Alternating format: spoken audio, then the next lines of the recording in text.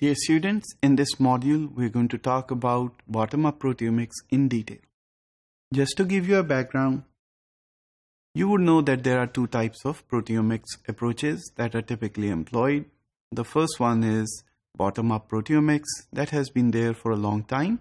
However, there is a newer approach called top-down proteomics that is also available for proteomics analysis now. So to begin with, bottom-up proteomics protocol, the first thing that you have to do when you do bottom-up proteomics is that you take the sample, which contains multiple proteins, and you separate them using a gel. So once you have separated the proteins on a gel, then you can take a protein, treat it with an enzyme, which will cleave it at specific sites, and you will have several peptides resulting from the process. For instance, you can use trypsin to treat the proteins, and the trypsin enzyme will cut all the proteins that you have at lysine residue. Lysine, in short, has an acronym of K if you look at the amino acid table.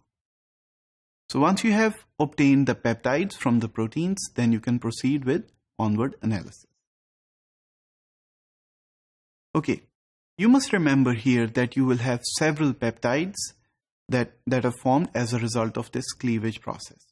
If an enzyme cuts all the sites within the protein, then you will have a lot of peptides.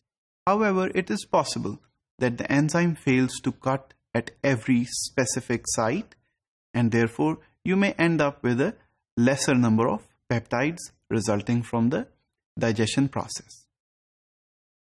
For instance, if you have 3 lysines in a protein and you treat it with trypsin, then there is a possibility that trypsin will cut at all 3, or just 2, or only 1 site where lysine exists.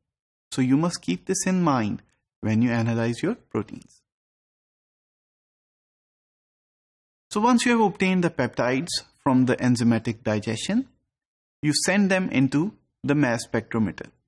So once you inject these peptides into the mass spectrometer, they are deflected within the magnetic field and you can obtain their molecular weight or mass. This is the first MS, or simply MS1. MS1 would give you the molecular weight of these peptides. So next, if you have these molecular weights, then you can refer to the protein sequence databases. You can get a protein from those databases. You can cleave it at the same sites on which the enzyme of your choice cut in your experiment. And then you can compare the peptides from the MS1 versus the peptides from the in silico digestion that you just performed. What if you want to do another kind of cleavage? So in that case, you can treat the peptides with some other enzyme. The new enzyme, or let's say enzyme number 2, will cut at those sites which are specific to that enzyme. So in this way, you can cut a peptide at multiple amino acids. Of course, once you have cut the peptide at the newer site, then you can measure its molecular weight as well, and this can be an MS2 or an MS3 and so on and so forth. You can then proceed, as you did with MS1, into the protein sequence databases and measure the peptides that are formed from the in silico digestion of those proteins from the database. This process needs to be repeated until you have found the protein that was there in the sample by comparing the peptides from the sample with the peptides from the database. So once you have a good comparison, then you can be sure that the protein in question has been searched and identified from the protein sequence database. Let's take a look at an example.